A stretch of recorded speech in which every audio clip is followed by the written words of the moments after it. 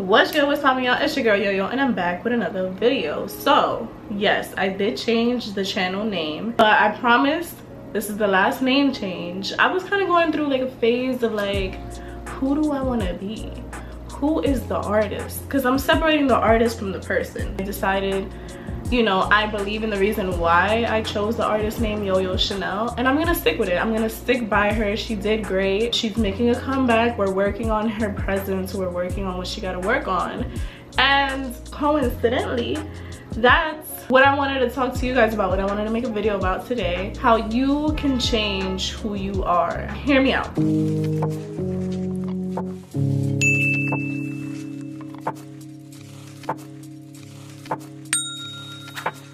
I know there's been a lot of love yourself propaganda, and cool. Like, yes, it is important to love yourself. It's great to love yourself. But I feel like the whole love yourself stigma, it's what keeps people complacent. It's what keeps people in a box. Like, it just keeps you in, okay, you know what? I'm content with who I am. I'm okay with my flaws. I'm just gonna settle for this version of myself.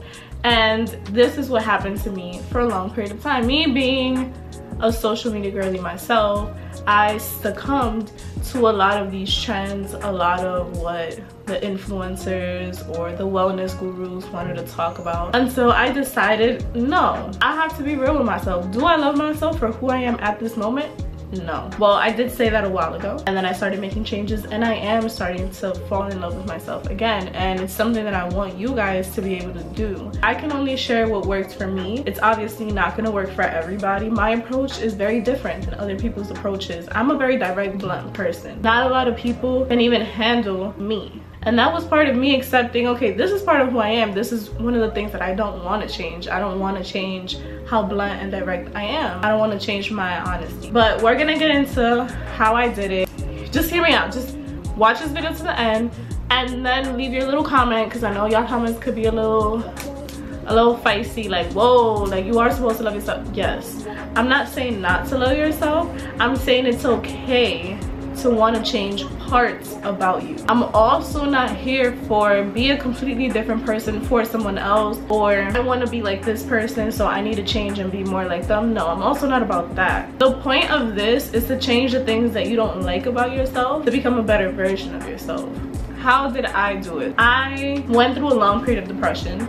I gained a lot of weight, and I feel like that was a big part of my identity, my look, because I love a lot of things about who I am internally, but there were a lot of things that I didn't like about myself externally.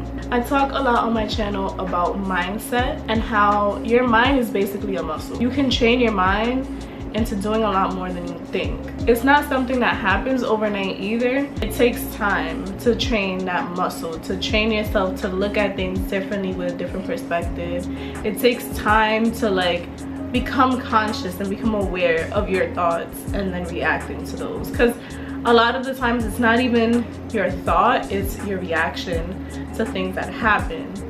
That's where the shift happens. I've also talked about, I forgot the name of the book, but I'm gonna post it right here and I'm gonna put it in the description. But this book did so much, like, it really genuinely changed my life, because it changed my mindset about a lot of things, and it was the start of me being able to train my mind to look at things differently. So once I was able to determine and realize that, okay, I'm not happy with who I am, I'm not content, and there are things that I want to change, then I was able to start this process.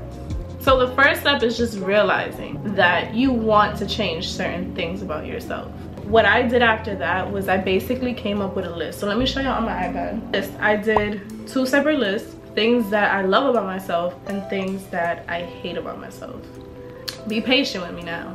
Be patient. So things I love about myself is the things that you want to keep, the things you want to remain constant. The things that I hate about myself, again, part of this is just being brutally honest with yourself and being like 100% real. Because if you're complacent with who you are, then how are you ever gonna evolve? You can't evolve if there's no change, right? So things that I hate about myself, so these are the things that I want to change, or the things that I don't have. It's okay to be real with you about these things, because this is what's gonna help you become that next level you. So in my list, these are just some examples of stuff. I don't want to get too personal because, you know, but this is me bringing y'all into, like, these are my insecurities. I'm laying it all out there for y'all. So my personality, my people personness. So I love how I interact with people. I love how I can get along with almost anybody. I love my butt. I feel like I have a fat butt. I love it. It could be bigger, but I can't be that much of a hater on myself. I don't want to change these things about myself. This is me. I'm true to myself by keeping these things the same. I don't think it's possible for you to not love anything about yourself. I feel like at that point, you have like mental problems that you need to work out. Like, you need a therapist at that point. Like, you gotta figure yourself out. Because maybe if you don't love yourself at all, then it's just because you don't know yourself. So I think at that point you have to do some self-discovery. You have to really, like, okay, who am I? You know, that's a bit deeper. I feel like everybody should have at least 5 things that you love about yourself. It could be about you internally, on the outside, whatever. Don't be like, oh, I hate everything about myself. No, stop. There gotta be something that makes you you, that you wouldn't give up. The next part of the list is a little bit easier, for me at least. The things I hate about myself. These are the things I want to change, or the things that I want but I don't have. Starting with my teeth. I used to like my teeth before, but they became really crooked in the process. I have an overbite.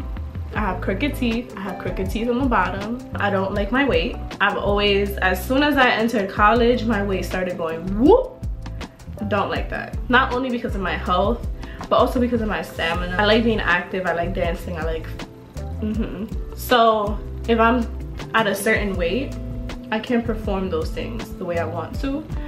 And so it's a health thing more than it's a looks thing. I tried to do the whole self-love thing, and I'm not saying that being bigger isn't beautiful. I'm just saying it didn't work for me. I knew that when I looked at myself in the mirror and I saw a bigger girl, like I couldn't identify with the girl that I was seeing in the mirror. Like it just wasn't me. I was always the skinny girl or the slim thick girl, and then at some point I went from being slim thick to being like overweight, like heavyweight, like big. And at that point, that's when I stopped recognizing myself, and it was hard. It was really hard for me. And I don't know if it's so much of a weight thing, but my face carries a lot of my weight, so I get a really chunky face. I don't like how that looks on me. I feel like it's okay to not want to be bigger. Social media is making it so normalized to be bigger, and I think that's nice. That's beautiful. Not everybody wants to be skinny. Not everybody wants to be thin. I feel like this is just a personal choice. For me personally, I wanted to put my health above all. I still love being thick. Like, I don't want to lose my butt and my thighs, which was hard part of the losing weight process, is knowing that some of the stuff that I like about myself is gonna go away as I lose weight. Now we go on to the next part, the next phase of our transformation, which is the action plan. This is where we set goals. This is where we set, okay, this is what we're gonna do to get there. Because yeah, it's cool to want some things. It's cool to want to lose weight, but are you doing the work to lose weight? Yes, you can change your mindset about certain things, but if you don't actually do the action, if you don't put forth the effort, nothing is gonna happen, unfortunately, because your mind could be determined, but you're not acting. So if you notice, the things that I want to keep, I didn't put any action items on it because I just want to remain it that way. I want to keep it that way. So I'm gonna keep doing the things that I'm doing in this aspect of my life.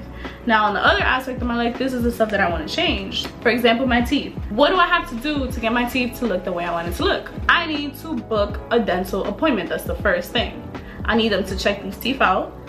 I want to get my wisdom tooth extracted, and I want to get Invisalign. So after I book the appointment, what is the goal of that appointment? Those are the things I want to do. Then when it comes to my weight, how am I going to do that? I'm going to begin an intensive 21-day diet. So this is my plan, so I can lose faster weight, and I will work out 5 times a week. These are the different things I'm going to do. Even in these things, there's more things to it, obviously. Like, it keeps breaking down into smaller. All of these are called choices. Once you make the action plan, then it's all dependent on your choices. You do need a plan. You do need to plan it out. but there's more layers, there's deeper layers to every single step. A big thing I want you to take with you is that nothing is gonna happen overnight. Everything, instead of losing weight, I can't just say, I can't wake up today and be like, I want to lose 25 pounds and I'm gonna lose it next month. There's action steps, there's things, okay, this week I'm gonna do this. Look ahead. What is the bigger goal? You have a goal set, you have a time frame that you want it by. There's something called SMART goals. I'm going to put it here as well. They have to be specific, measurable, attainable, reliable, or like reliable? No. Whatever. The R, the T is timely. It has to be time bound. You have to put a time limit to it. So in losing weight, I want to lose 21 pounds by December 31st. Is it specific? Yes, it's specific. I want to lose that amount of pounds. It's time bound. It has a time frame. I want to do that by December. That means I have 6 months to lose 21 pounds. It's very doable, actually. What this is gonna do, you choosing to make this list and to work on this list, what happens is you're naturally, in a few months, in literally a few months, you're gonna see a different version of yourself. Because one, you're already gonna be the version of yourself that is aspiring to be better, and you're already the version of yourself that is actually doing the thing. Losing weight isn't about just being slimmer, it's about changing your lifestyle, becoming a healthier person overall, right? As soon as you start putting these steps into practice, you're gonna naturally notice a difference in yourself, in your lifestyle, how you interact with other people, the things that you're starting to lose interest in, and the things that you're gaining interest in. That's it. That's literally it. And I promise you, I'm not even gonna lie, I did it. I did this list a few months ago. And it's crazy because I was catching up with my sister after not seeing her for like 1 or 2 months, and it was just crazy to me to see like how much of a different person I was from the time that I had talked to her last. I was actively working on my goals. Like it wasn't a conversation that we usually have, and she's done the same thing, and I'm so proud of her as well. For me, it was, we usually have the conversation of I want to do, I want to do, I want to do. And for the first time I could tell her, I did this. I renewed my permit, or I'm renewing my permit tomorrow. And I applied for college again. Like, I'm actually doing it. I've been going to the gym, you know what I'm saying? She did her first run, not a marathon, but she's on her way to doing a marathon, but she couldn't just wake up and I just want to do a marathon. No, like she's practicing, and now she did like a running thing, I forgot what it's called, and then she's gonna do a half a marathon, and then she's gonna do a marathon. And that's what this whole thing is about, working on the steps to individually change the things that you don't like about yourself so that you can become that person that you want to be. And eventually, if you stay true to yourself, like the list of things I love about myself, and you work on the things that you don't like about yourself, you are going to naturally become a more evolved you. You shouldn't be a whole completely different you, but it'll be a more evolved, mature version of who you were, of who you are. And I don't look at myself in the mirror with pity anymore. That's what when I did the whole self-love and look at yourself in the mirror and tell yourself you love yourself 20 times. No, once I let go of that notion, I don't pity myself no more. I'm like, okay, we're not there yet, but we're working on it. Now at least I have more respect for myself, because now I'm like, okay, I'm actually doing it. I'm actually working towards it. You know what I mean? So I hope this video was helpful. Please let me know in the comments down below if you did find it helpful, if it was straightforward enough, if I explained it correctly. If you have any questions, I would love to help. Drop them down in the comments below. Please give this video a thumbs up so that, you know, YouTube could see that I'm doing my thing. And yeah, I hope you guys enjoyed this video. I will see you guys in the next motherfucking video. Bye.